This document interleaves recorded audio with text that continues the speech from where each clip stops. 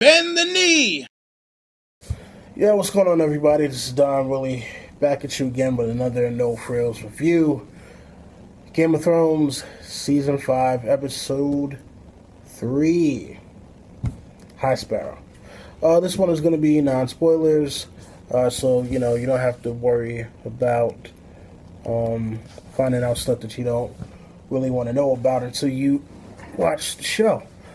So, we got Arya finally in the House of Black and White, starting her Faceless Man training and finding out that she may be a little bit in over her head, that she wasn't fully prepared for the circumstances under which she was going to be doing this training, and also not knowing all the rules and stuff, right? Yeah, next we got Marjorie and Tommen getting married, having their wedding night, and Tommen being manipulated by Marjorie, and we have yet to see what the outcome of that manipulation could be. But it could turn out to work against Marjorie if she isn't careful. So next up we see a shot of the Boltons, and finally we get Theon for the first time in this season. And Theon is looking way more disheveled than even before, so it's like, geez, man, him being weak is taking a toll on him. And next up we get Sansa en route to Winterfell, and if you watched my predictions video, I was right about the reason why she's going to Winterfell, but I was wrong about what they're going to be doing with her identity. So, we'll see what's up with that and see how that plays out. And also we have Brienne and Podrick who are still following Sansa. And Brienne and Pod get a nice scene where they're kind of, I guess,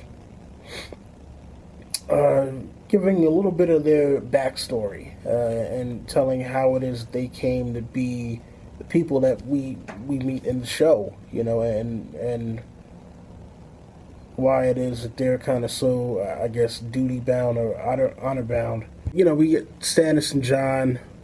Stannis still kind of disappointed at Jon not taking his offer, and we'll see what consequences that has for him at a later date, I guess. Hopefully it won't be too dire.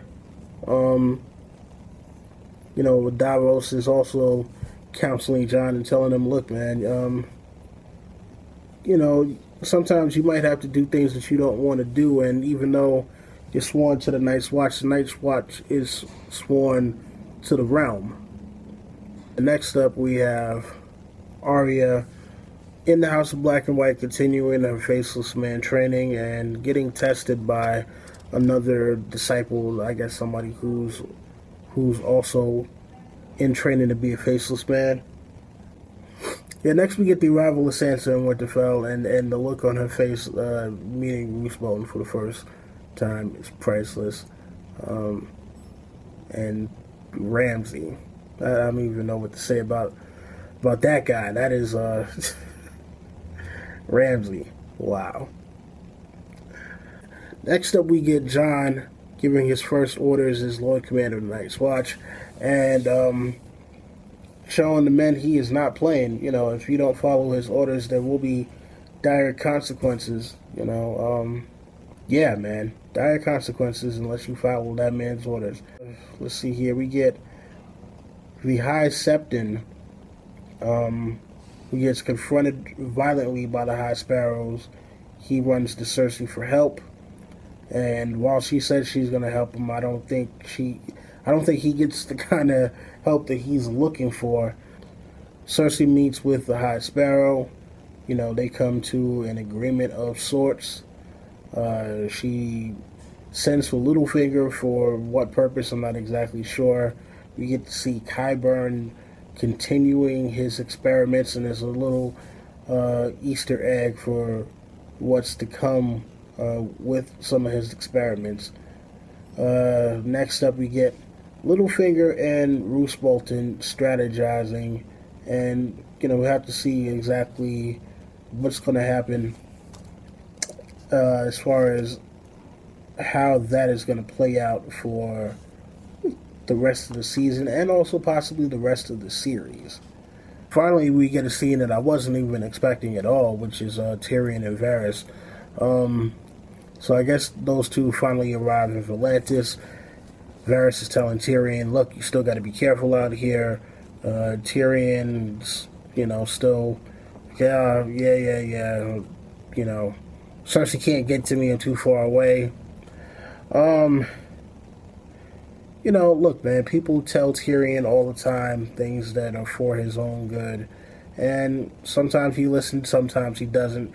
He didn't listen this time, and, it came back to bite him in the ass. So, hopefully it won't end up too bad for him, but, we'll see what happens. Anyway, I have to say that this episode for me was probably a 9 out of 10, and I give it such high marks, one, because there were a lot of the things that were pulled directly from the books, and then with the stuff that they changed, they made it logical, and, look, I like the fact that some of the stuff that I actually predicted came true. So, always a good thing when you predict something and it winds up happening. Now, it didn't happen exactly as I thought it would, but it's neither here nor there. It's close enough for me for right now.